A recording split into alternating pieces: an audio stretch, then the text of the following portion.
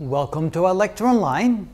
Since the Industrial Revolution started, the amount of concentration of carbon dioxide in the atmosphere has increased from 285 parts per million to 400 parts per million. It's actually a little bit over that right now.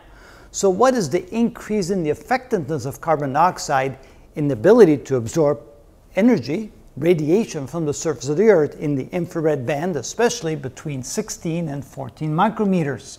Well, here was the graph we saw in the previous video where we were discussing the absorption capability when the concentration was 285 parts per million by the time the radiation reaches a height of 1 meter, and then again by the time the radiation reaches a height of 2 meters.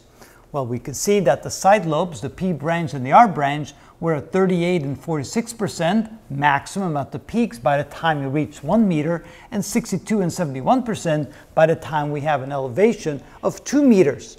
But notice with the additional carbon dioxide, about a 40% increase, we now see that the P branch has an effectiveness of 44% at its peak and 53% for the R branch. And at 2 meters, the effectiveness went from 62 to 72% and 71 to 82%. Now, of course, that's only for the peak areas. The numbers are far lower to either side of those two side lobe peaks. But again, you can see that the additional carbon dioxide in the atmosphere does indeed have an appreciable effect in the amount of radiation absorbed by the time we reach a height of 1 meter and a height of 2 meters above the surface, especially for the peaks of the P and the R branch.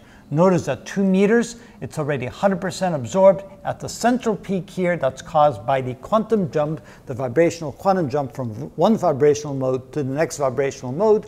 And the side lobes here, the P and the R branch, they are formed by the changes in the rotational quantum numbers. The P branch, it's a drop of 1, and the R branch, it's a rise of 1 in the quantum number of the rotational modes on top of the vibrational modes of the carbon dioxide molecule. So you can see that increased carbon dioxide concentrations did indeed increase the ability for the carbon dioxide molecules in the atmosphere to absorb energy very quickly as it leaves the surface of the Earth. And that's how it works.